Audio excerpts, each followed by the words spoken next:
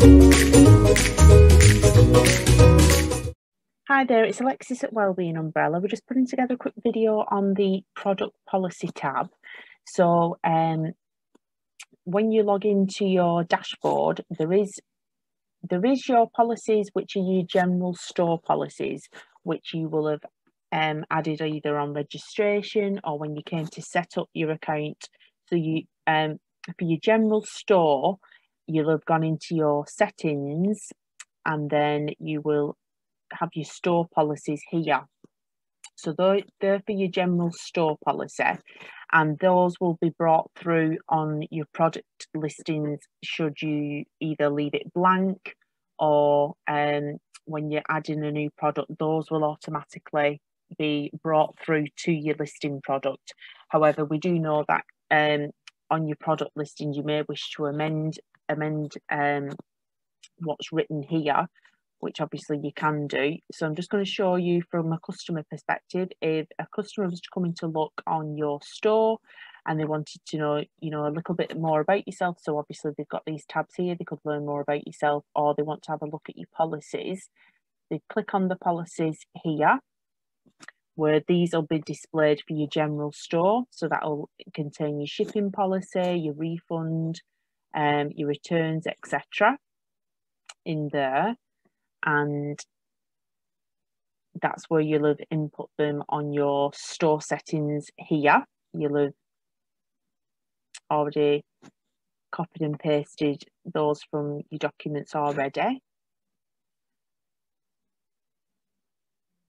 So you'll have logged into your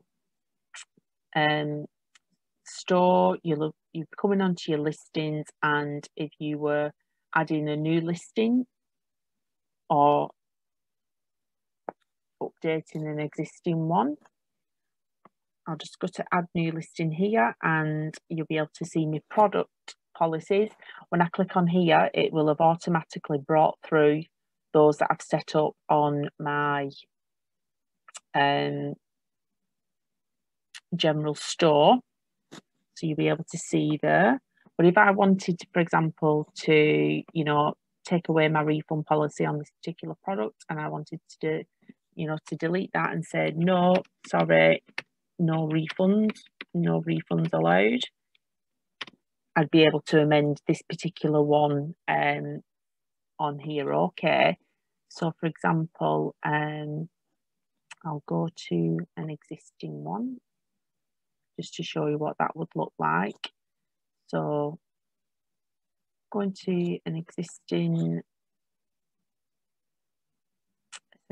one for essential oils. So I've completed everything. I'm just showing you an existing one, so then I don't have to fill everything out, and it'll make the video that little bit quicker. So you'll be able to see here it's brought through everything, and I'm saying I'm going to change this refund policy here, and I'm just going to say no, sorry, unable to offer. Okay, so I'm going to keep everything else the same. It's just literally the refund policy I'm just going to amend. Okay, so it's just to show you that you can do this via listings. Should something differ on your appointments to your products, to your events, you might have different policies in place. So then when a customer comes to your policies, will still be exactly the same for your general store. However, when they're looking at your listings, just to show you, this was done for my essential oils with stress relief. It's that image that we're looking out for, and that's where I updated my policy on the refund to say no, sorry, I'm unable to offer.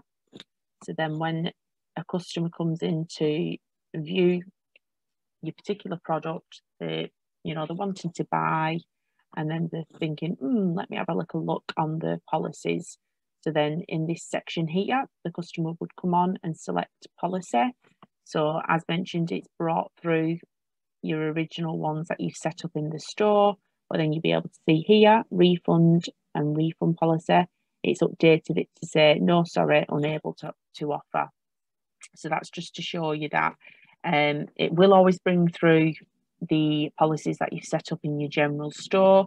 But if you do need to amend any part of your policy, should it differ from the products that you offer, to the appointments and services that you do, to the events, you might have slightly different variations depending which service it is or product, and that's where you're able to make changes there on your listings so that people can have a look at the policies as they're buying from you. Okay, so hope that video helped you, and thanks for your time.